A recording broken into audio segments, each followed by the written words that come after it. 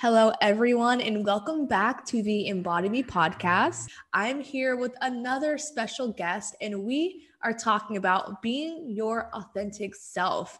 As a business owner, a success-driven woman, really anybody, you want to be your authentic self. You want to have that success in your life without having to compromise who you really are. So this is going to be such a great topic to dive into. So hi, Nicole, how are you doing today? Hello, I'm good. Thank you so much for having me. Yes, it's so great to have you here. And I would love for you to give us a little bit of an introduction on who you are and what you do. Awesome. Hi, everybody. My name is Nicole Tremaglio. I'm a pop culture expert, and I'm also a branding consultant. So I work with small businesses on their brand personality and their messaging. So actually, to just speak back to what you just said, I help brands express who they are without having to compromise who they are. I think that's so important. Yes, I love that. And I would really love to hear, your personal story of how you got here and why you do what you do. Yeah, absolutely. It's been a nonlinear trajectory, and that's something that I have grown to really embrace. I think that we all assume that our paths are going to be linear and that the dots are going to connect nicely and neatly.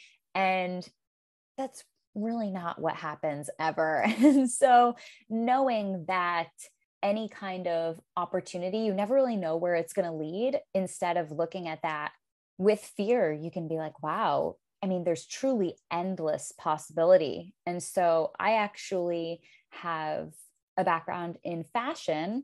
I grew up as a dancer and I wanted to pursue that, and instead chose a more traditional route. I worked in retail, and then I moved to New York City to work in corporate fashion. I was in the retail operations department for a few, I was going to say there was one multi-million, but I've mostly worked for billion-dollar brands, really, really big names. And yeah, I would just kind of sit in my corporate office and look out the window and be like, there's more stuff out there. There's definitely more that I want to see and explore and pursue. And I found that I had just been so influenced by really what society's expectations were for me, for my life, for my career. And I was living in downtown Manhattan in like this tiny, tiny apartment and working what looked like a really cool job. And I always just still felt like something was missing.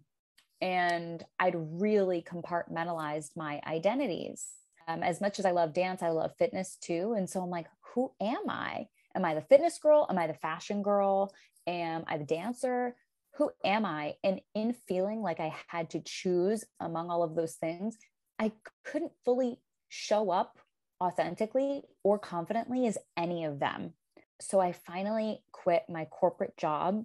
My last day was March 6th, 2020. So I don't have to tell you what happened after that.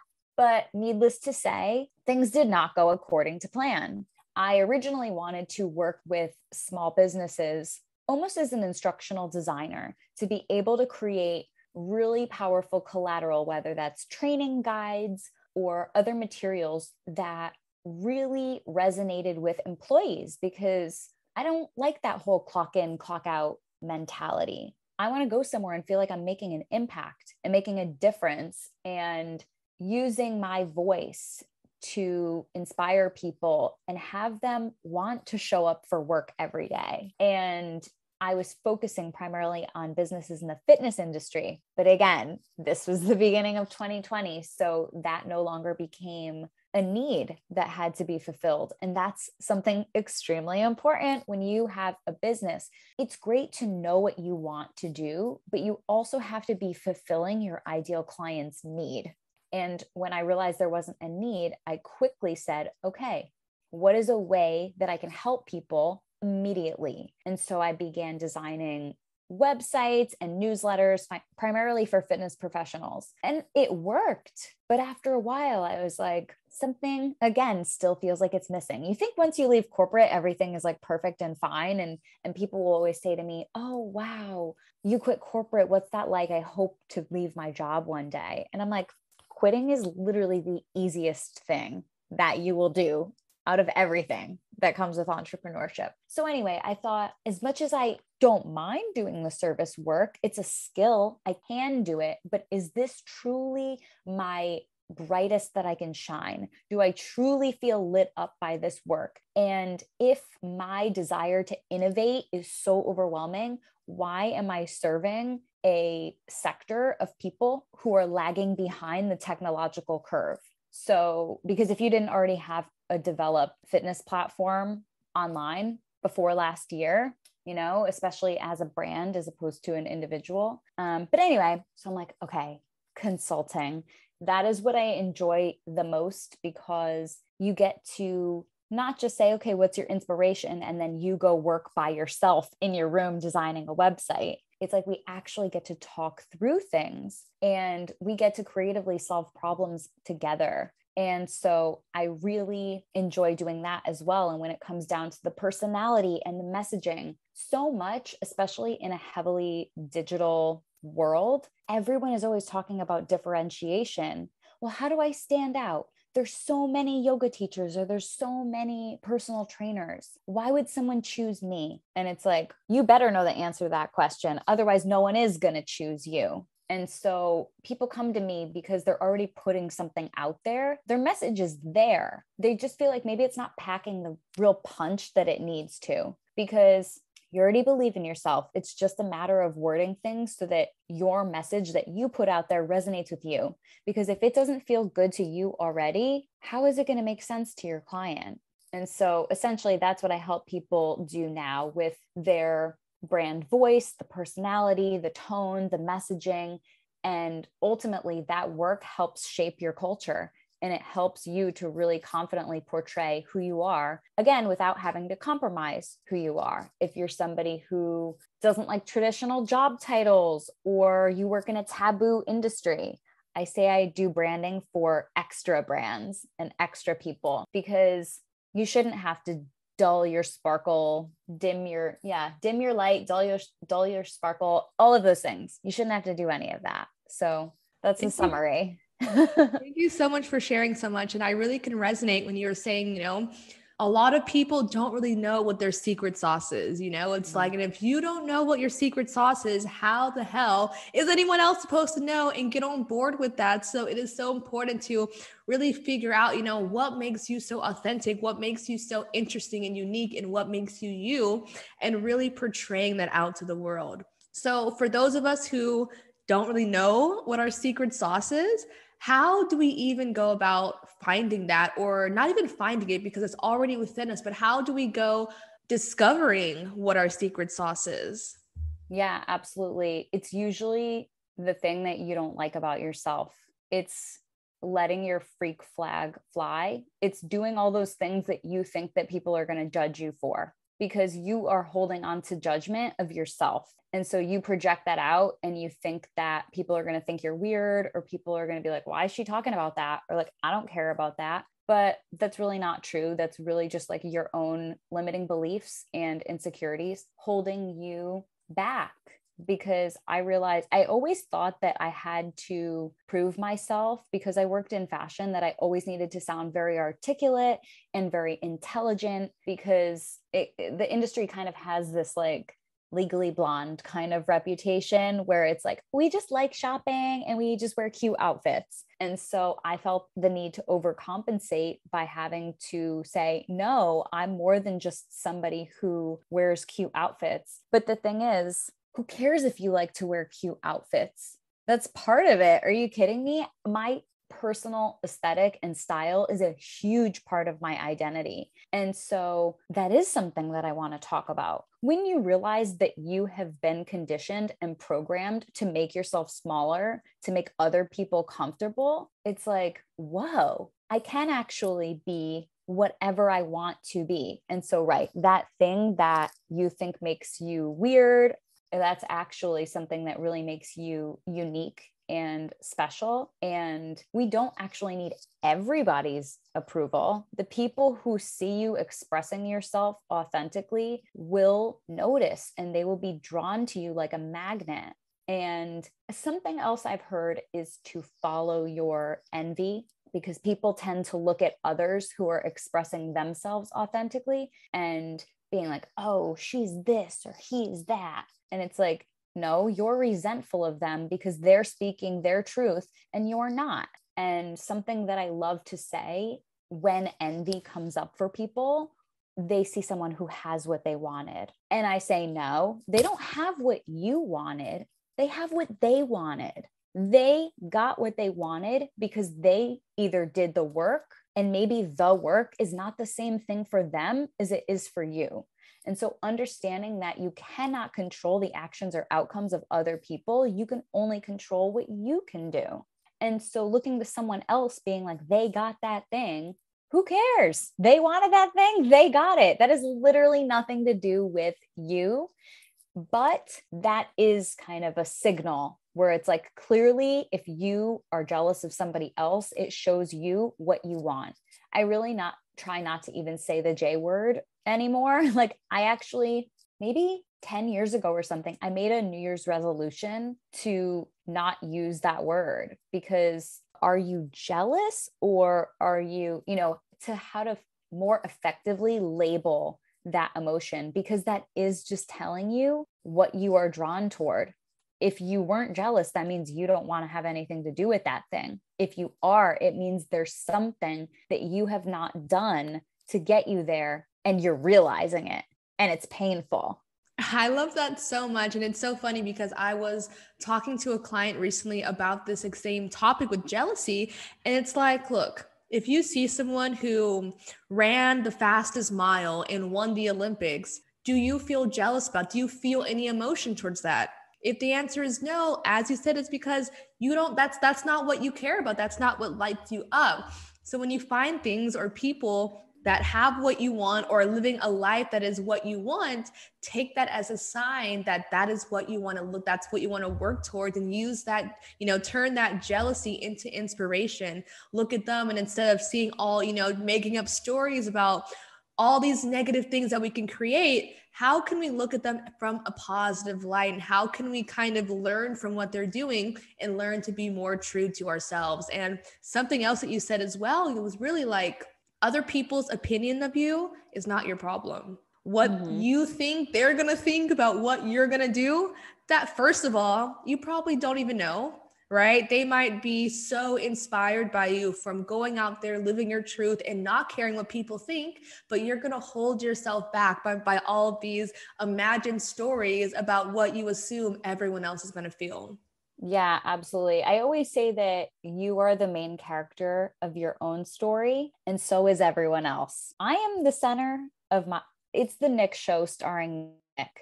And then we have the Amber show starring Amber. Everyone has their own show. And I love looking at life through that lens, because you realize that the way that you perceive your own thoughts and actions, it's different than how other people see your thoughts and actions. You both have a point of view and perspective. Every single person, even if you're going through the same exact thing, everyone is experiencing their life from a different perspective. And when it comes to that, it's like, how can you not feel validated about your own experience? Because only you get to go through it. And when you're more confident in your own point of view, that makes it easier to identify as a collective. Because if you are always defining your experience through the lens of what you're speculating that somebody else thinks about your experience, that's robbing yourself of the joy that you can experience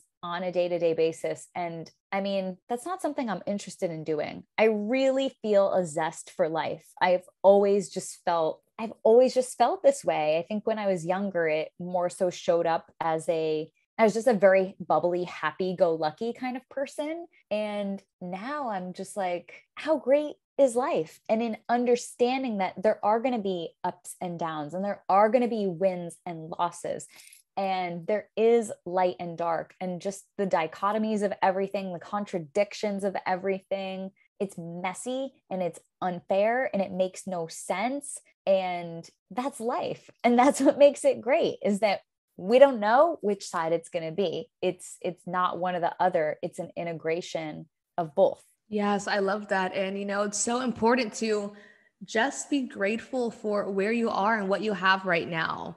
You know, I always come back to this as well when I see someone on social media, and there's a lot of people who are expanders for me, you know, who are living a life that I want or who have something that I hope to have one day as well. And when I always look to them for inspiration, I always have to take a step back as well and be grateful for where I am, how far I've come, and what I have right now, because that's going to be key in, you know, not always striving and chasing for something. I feel it's so easy to, once you achieve your goal, you want to hit a bigger goal. Once you know, achieve something or get something, you enjoy it for, you know, 30 seconds and then you're on to the next thing. So how can we, you know, have that presence and that gratitude for where we are while also striving for something better?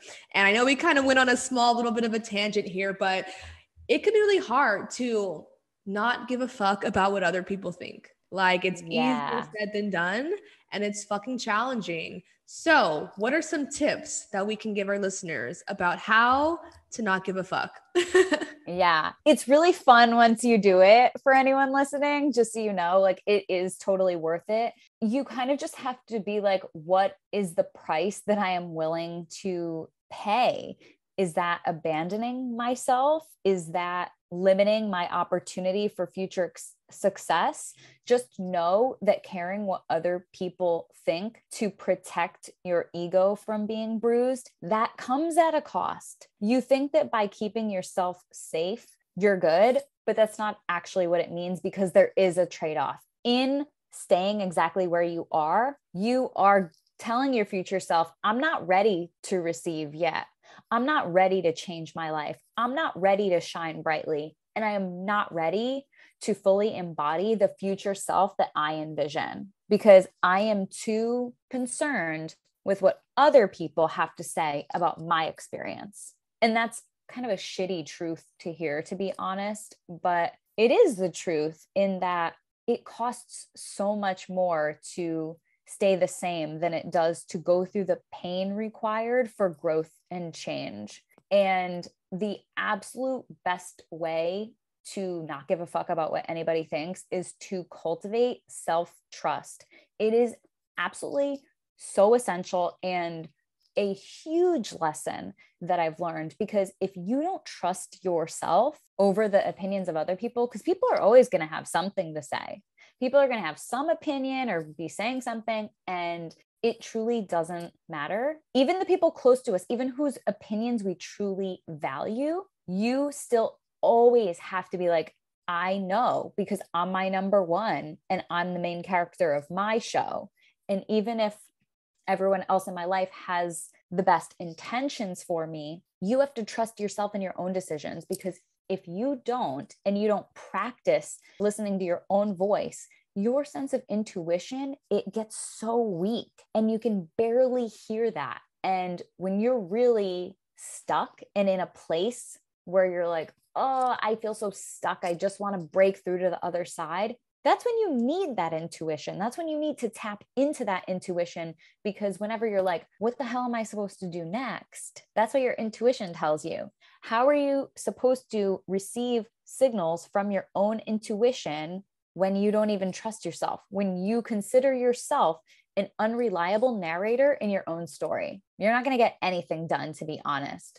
And so that is how you stop caring about what people think, is realizing that no one gets to live your life except for you, and empowering yourself to accept the autonomy that comes with having the ability to make your own decisions, and seeing that as something that gives you power instead of something that kind of leaves you insecure and unsure. Because the reason that people care so much about what other people think is because they don't have that sense of intuition that's telling them what to do, because they don't have that sense of trust. And it is difficult to make decisions. People can't even go to a restaurant and order between pancakes and waffles. They'll get the pancakes and go, oh, should I have gotten the waffles? Like, just come back next weekend and get the waffles. Like, everything in life is not this big life or death decision. Clearly, people obsess over making the right or wrong, in quotes, decision, but clearly it was the right decision for you at the time if that version of you chose that thing. Why would you not You wanted to get the pancakes. What is wrong with that? Clearly, you that time made that decision. So you can't always have this, I guess it is kind of like an anxiety toward what if I make the wrong decision, because then you will never trust yourself to make your own decisions. And you will constantly let other people's opinions and even just your own opinion of that self-doubt, that's when that creeps in. You don't have time for that. You have decisions to be making. You are your old future self. So when you picture, you're sitting where you're sitting right now, you picture your future self, you picture this powerful person, this confident person. You don't picture someone who's like freaking out over the fact that they ordered pancakes. So make your past self proud too. I know we always talk about our future self, make your future self proud, do things that your future self will thank you for. That's wonderful advice. But you also have to acknowledge it's kind of like a gradient, you know, like we are so multidimensional as human beings. And I think of almost being like a gradation, like a lot of different colors, and all of those colors fading were all of these past versions of you that you've integrated into your one self right now, because all of your lived experience dictates your reality, and how you perceive what's going on in the present is obviously altered. It's so important to realize that you're kind of every version of yourself at once, and that all of your experience, I think we let our past experiences hold us back when we really have to like have more gratitude and like more compassion for those people, because they're all us. At one point it was future us, now it's past us. And so acknowledging how far you've come and acknowledging that you still have a ways to go, and that you're always a wonderful work in progress, not in a, oh, well, when I reach that milestone, I'll just have to reach the next one. It's like, no, there is no end game. Life, there's an end game. That's the only end game that we can all truly count on. And everything that happens in between, it's like you can choose to make your life fun and accept the challenges that are ahead of you. Or you can be like, what does that person think of my challenges? No. And I really love how you were saying, you know, there's really no right or wrong in the decisions that we make. And I think this really starts to get ingrained in us from when we're in school, right? Like I remember being in school and it's like, oh, but you have to go to college. You've got to get a good job because this and that. And if you don't get a good job, then you're going to be on the streets and homeless and, you know, all those crazy stories. And it gets us thinking like, oh, but if I make this decision, my life is going to be ruined. And that's really not the case. We all have our unique paths to take, and there is no wrong path, because even if you make a decision and it turns out not to be the outcome that you expected, for example, what can you learn from that? And how can that learning help you in the next 5, 10, 15, 20 years, right? You never know how one experience is going to benefit you in the long run. And I mean, just think about maybe your first relationship, right? You probably learned a lot from that relationship. It probably didn't work out, but now you understand what you want in a partner. Now you understand what you don't want in a relationship, perhaps. So really just, as you say, trusting in yourself, trusting that the reason why you're being guided to make this decision is for a reason. You might have a lesson within that. You might have a blessing within that, but there is something within every single decision that we make. And it's so important to really follow our intuition and follow that, you know, you are getting these messages and these thoughts for a reason. And I really love that, you know, the universe communicates with you through your thoughts. A lot of people don't really realize this, but all those times you're getting those thoughts of start that business, quit your job, go do this. You have something better for your life. That's your higher self. That's God. That's the universe guiding you on what you should be doing and how you can really live that full expression and that amazing life that you deserve. But it's up to us to actually make those steps and actually take action on what it is that we're being guided to do. Yeah, absolutely. So I'm a generator in human design, and I'm much more into astrology. But a few years ago, I heard about human design and I was like, I don't know about that, because it was telling me things that I wasn't willing to accept. And it said how for generators, which is the most common design, it said that you need to respond. And I was like, I don't want to respond. I want to initiate. I want to not just sit back and wait for life to happen to me, but there's a difference between responding and reacting. And I was like, I want to be proactive, not reactive. And that theme has come up a lot in career and in life.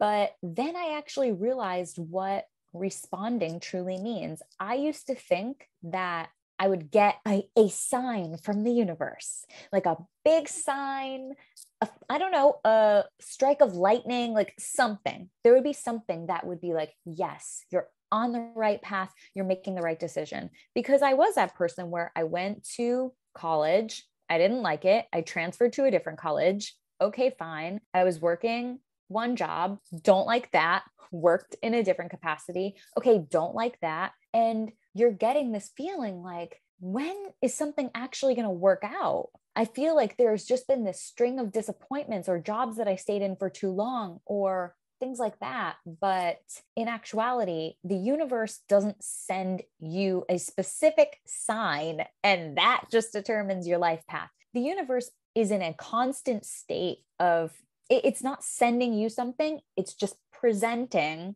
whatever reality is right now to you. And by responding, that means that something clicks within you. It's not an external force presenting something to you. It's not the universe putting out a silver platter being like, this is what you should do. It is you developing that self-trust, cultivating that little voice of intuition within you. And the more in tune you are with that, the easier it gets to hear and see those signs from the universe, which again, there's no one sign. The sign is that it clicks within yourself. And the idea that everything you need is truly within is also like I would say that's just as hard as not caring about what other people think. It's like a very tough concept because it doesn't have to do with anything in the physical world. It's really like more on a spiritual or intellectual level where you're like, no, I finally realized that I have the answer, and that is the answer of what I should do. And for me, it was like, I always say I love chasing the drama of a career path that was not meant for me. You know why I didn't like any of my fashion jobs? Because I shouldn't be working in that industry, and as much as I love fashion, I realized that there are still ways, like I mentioned, my personal style and my aesthetic is a huge part of who I am, but I get to express it in my own way now, on my own terms. And I always felt like I lost some of my identity when I worked for a brand because I would just be so about it. And sometimes you would have to for work, but wear all of the clothes and just be totally consumed by the identity of the brand. And again, you lose yourself in that too. And I really encourage you guys who are listening to really take note of what are those thoughts that come into your head, right? Because so often we get an idea, but our ego goes, oh no, that's not possible. And all your limiting beliefs show up, all your doubts, your insecurities.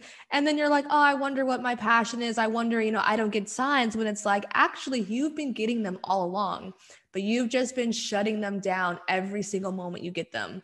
And I really encourage you to take note, because the things that you're dreaming about, the things that you're daydreaming about, like that is coming to you for a reason, right? That is really there for a reason. And I really urge you to listen to that and to trust that and to really go after that without letting your limiting beliefs stop you.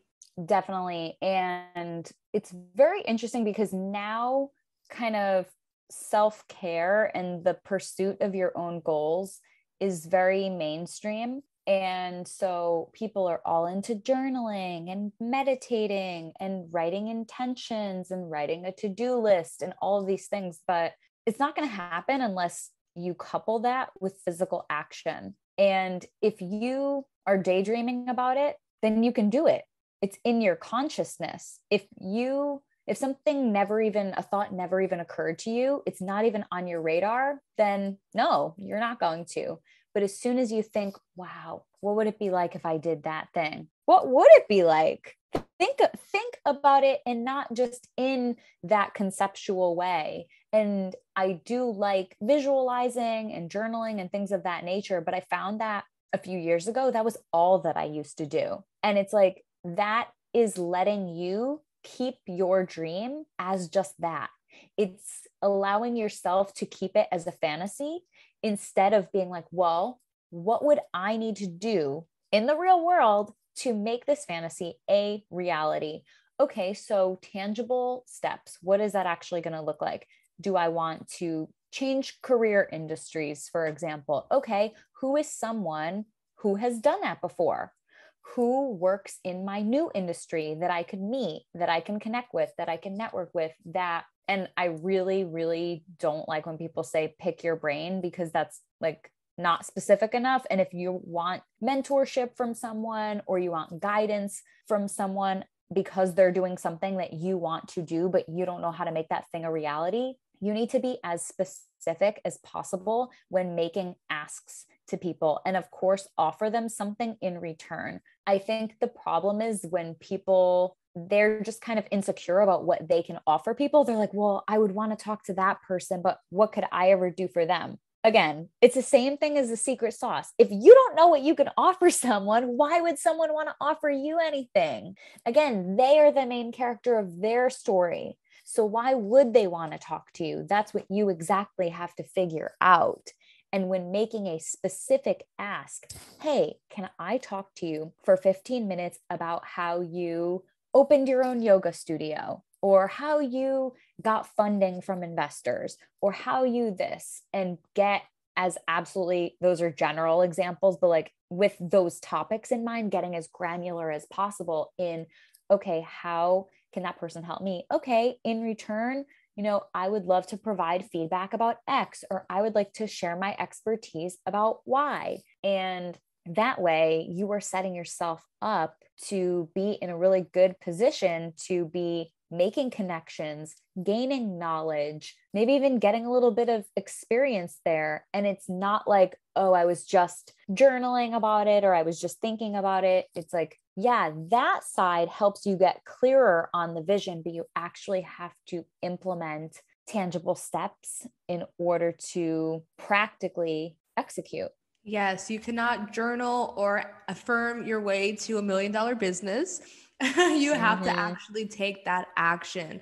And when taking action, you have to really be your authentic self. You have to really show your secret sauce to the world. You have to really just understand, what your secret sauce is. And that's why people like you, Nicole, come in to help people discover and uncover what it is. And then once you've got to roll with it and have so much faith in self-love within yourself to say, you know what? Who cares who doesn't like me? Who cares who has some shit to say, because I like me, because I'm Mm-hmm. aligned with what I'm doing, and because this is the right path for me, and my people are going to vibe with that. I mean, I'm sure you've seen lots of people on social media who I like to call them like cookie cutter Karens, like they are just all the same outfit, same hair, same bullshit type of captions. Mm-hmm. And do you want to be the same? No. How can you be yourself and let your voice and let your light shine? Because that is how you are going to live a truly remarkable life. Yeah, absolutely. And I have a strong aversion to cookie cutter things. And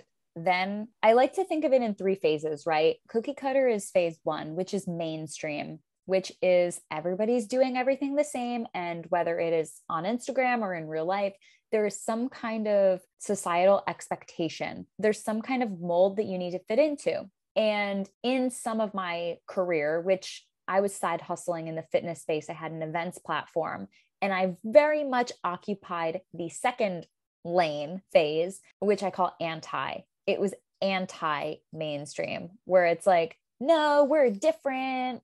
And that's kind of what the body positivity movement became, to be honest, because the mainstream was diet culture. Anti is body positivity, being like, see, we're not diet culture. And it's like, dude, whether you are or you're not, the narrative around both of those lanes is still the mainstream. Whether you're talking about it or talking about avoiding it or talking about how you are not a part of it, they're still the topic of your conversation. How do you like that? So then The third lane phase, where I reside currently, and I really enjoy it there, I call that the acceptance phase, where you're like, diet culture exists. That sucks. Whatever. I don't have anything to do with it. Body positivity. Okay. Maybe that's better, but I don't exist to be combating something else. I am in body acceptance. I am in body reality. I'm using that because I think that's, especially with like fitness and wellness, that's a very like clear example of how the mindset around the same thing can shift in terms of how good it makes you feel. You know, when you're in the mainstream, like people profit off your insecurities. So the norm is to have you feel like shit all the time. And then the anti-phase, you just feel angry because you feel like shit all the time. Whereas acceptance, it's like, whatever, the people that I want to follow, I will. The people that I don't. The things I want to believe, I will. The things I don't, I won't. And accepting that within you, that again, you have the answers, as opposed to like, people are going to try to persuade me one way or the other all the time. But ultimately I know what's best for me and my body and my mental health. And that's cool. Yes, I love that. Really just staying in your own lane and doing your own thing, not caring what other people are doing, not caring what their opinion is, because their opinion has nothing to do with you. Just as your opinion really does not have to do with them. So I really, really love this. And do you have any last tips or words of wisdom for our listeners when it comes to really just fully being your authentic self? Yeah, absolutely. Just know that that thing that you are insecure about, or you're afraid of, or the thing that's kind of holding you back from fully expressing yourself, that is the one thing that will set you free. I promise, because I've gone through it myself. And something you can do in case you're like, wait, how do I do that? Like, how do I actually figure out what expressing myself authentically looks like for me? Make a very short list. So I would say like 3 to 5 things max that you consider your core values. So for me, my core values are expression, enthusiasm, connection, and curiosity. And every single decision that I make, whether it's what I write in my email newsletter, what I post on TikTok or Instagram, the outfits that I wear on a daily basis, how I carry myself, the way that I speak to people, it always connects back to my values. When I put on my outfit in the morning, is this how I want to express myself today? Is this the future me that I am trying to embody? Is this what future me is doing already? It's kind of funny. You're almost like tricking yourself into being your future self now, because that's how you actually become that person. Because you already, like, trick question, you already are you, and you physically will always be you. So anyway, every single decision that you make throughout the day, just go back to your list of core values and be like, am I living consistently to those values? Because when you live in your truth, everything that is not that, and that might be uncomfortable, because when you're used to being in some patterns, all the things that are inconsistent, they'll just fall away. Thank you so much for all these tips. This was such a great conversation. And if people want to connect with you on social media, where can we find you? Absolutely. It's Nicole Tremaglio. I'll spell it for you really quickly. NICOLETREMAGLIO on Instagram and TikTok. And that's the name of my website too.